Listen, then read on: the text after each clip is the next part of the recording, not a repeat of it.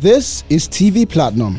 Here are the top 5 stories making the headlines. On number 1, the House of Representatives Committee on Public Accounts has criticized the Bureau of Public Enterprises (BPE) over the expenditure of 10.4 billion naira on registering 2 companies for the Nigeria Postal Service (NIPOST), which ceased operations just 1 year after launch. Committee Chairman Honorable Bamidele Salam expressed disbelief that NIPOST Transport and Logistics Limited and NIPOST Property, both launched in May 2023, folded by May 2024.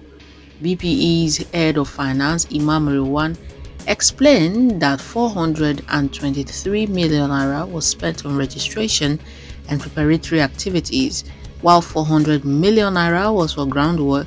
However, the committee questioned justification and demanded relevant approvals, instructing BP's Director General Ayodeji Gbeleyi to appear on September 11 with supporting documents.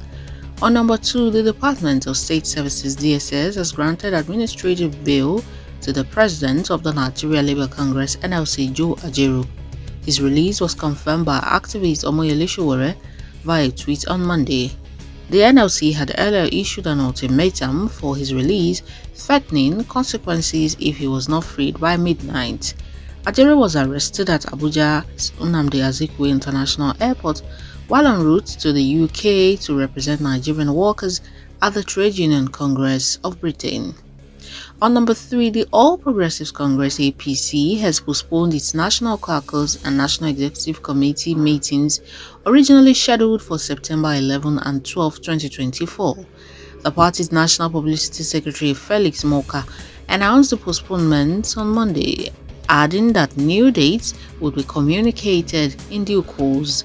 The statement reads, in quote, "Members of the National Caucus of the National Executive Committee of the All Progressives Congress (APC) are hereby informed that the National Caucus and National Executive Committee meetings scheduled to be held on September 11 and 12, 2024 respectively have been postponed. New dates for the meetings will be communicated." End of quote. On number 4, factional chairman of the Labour Party, Julius Abure, has declared that the party's 2027 presidential ticket is open to all qualified members, no longer reserved for Peter Obi. Speaking at a National Executive Committee meeting on Monday, Abure clarified that NEC had reviewed its previous decision to reserve the presidential and governorship tickets for Obi and Alex Otti respectively, stating that all tickets are now open for competition ahead of the next elections. He said in quote, "NEC in session also reviewed the decision of the National Convention to reserve its presidential and governorship tickets for Peter Gregory Obi and Alex Otti respectively.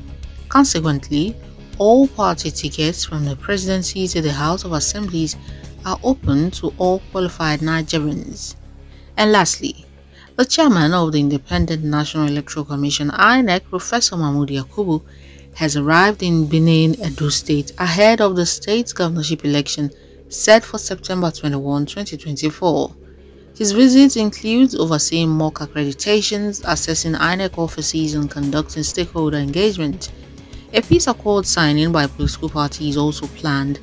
Timidi Wariowe, Edo State INEC head of voters education, announced that Yakubu's readiness assessment tour will cover several local government areas before a meeting with stakeholders and a visit to the palace. Those are the top stories. Do subscribe and follow us across all our platforms to get more of this update.